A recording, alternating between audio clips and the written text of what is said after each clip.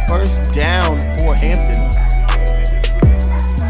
Dixon snap, looks to the flat, has a man, it's got his tailback. He's going to try and pick up the first down after the catch. He's going to lose the football, and we got a flag that came out late on the field. Bunch of receivers set at the top. Play action, goes to the receiver, passes incomplete, and the Pirate defense is able to get a stop. Second down and 4. Dixon looks to his right, pass to is intercepted, and it is returned for the touchdown. James Allen read the quarterback's eyes the whole way. Snap, he'll fake the pitch up we'll fake the hand off the middle, pitch to the outside of Wilson. Wilson turns the corner, tackle near the 30-yard line. He's put out the bottom of the formation. Johnson gives it right up the middle again. Another strong run from Ronnie Harris. Sending man in motion. 3 receivers this time for Charleston Southern. There's the option that you talked about, Gerald.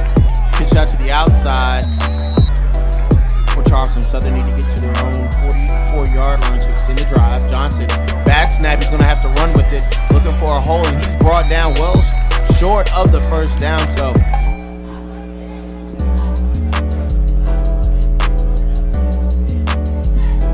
nice high punt. Coverage team tries to keep it out. Let's see what the officials say. That was a great effort there. 3 different Pirates really tossed it back in from the end zone.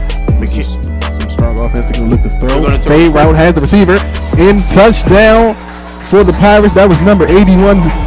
Bonds on the reception, the freshman. See our touchdown pass. So the kick is going to be short. It's a high kick. Will be fielded at about the 20-yard line. Return man will find some room to work with along the sideline. Still in bounds.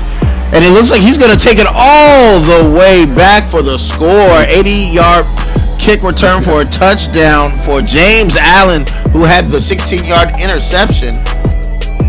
Third down. Johnson under pressure goes. Interception by the Pirates defense.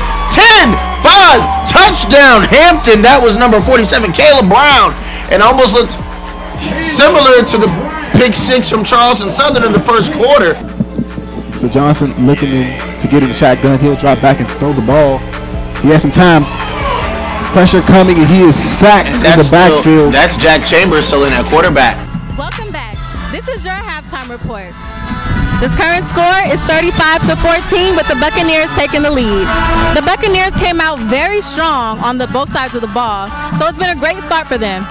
Pirates came out a little bit shaky, but we did see a fantastic fumble recovery from Norman Oglesby on the Pirates, allowing them to score and get some numbers on the board.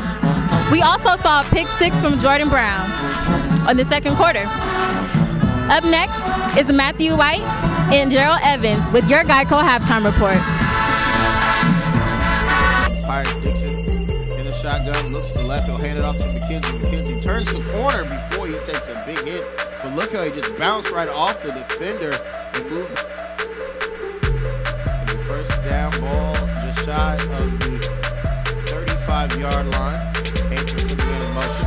Dixon, the pitch to McKenzie right up the middle. He's got room to work, rolls over a defender before he's brought down by the second defender. Yeah, it's third and just 3.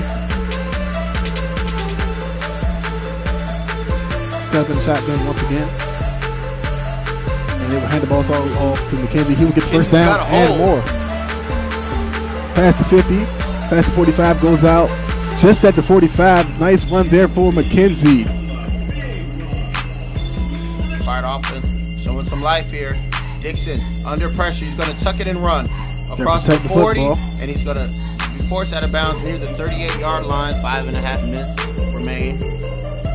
Dixon in the shotgun. Looks downfield. He's going to run with it again. He'll have the first down. He's got to secure that football. The Pirates, I definitely take a shot at the end zone right here. And I think that's what they're going to do. Dixon's going to throw it up to his receiver, and it will fall incomplete. It comes to about 4th and 2. Did you go for it, Matt? At this point, you got to from Hampton. McKenzie looks to try and pick up the first down. He's going to be near the marker. The Buccaneers crowd the box, see if they can get a push on the offensive line. Hands off to McKenzie, and he's going to be short. Dixon makes the handoff. He's going to roll to his left, throws downfield. Has Bell, I believe, right at the first down marker. It is Bell. Ball goes off to McKenzie, and he fumbles the football. The football is on the ground, and it looks like Charleston Southern's got it. Charleston Southern has got it. Recovered by what you have in the Rolodex or the playbook, if you will, for fourth down. Chambers under pressure, though. He's going to have to throw on the run here. He's under duress. And intercepted by Yarasuba, who looked like a center fielder. First and 10, and we'll see if Chambers is still in at quarterback or Johnson will return for the Buccaneers. Had a very solid game. They scored in several unconventional ways. Not to take anything away from this team, to actually get 37 man in motion. And we hand them up the middle, and the running back from across the 10 to the 5, and a touchdown again for the Buccaneers. That's Dunbar. And it was all Buccaneers from the start. They take the knee, and that would do it. 48-14 is the score. So Pirates with 4 fumbles and an interception. So 5 total turnovers.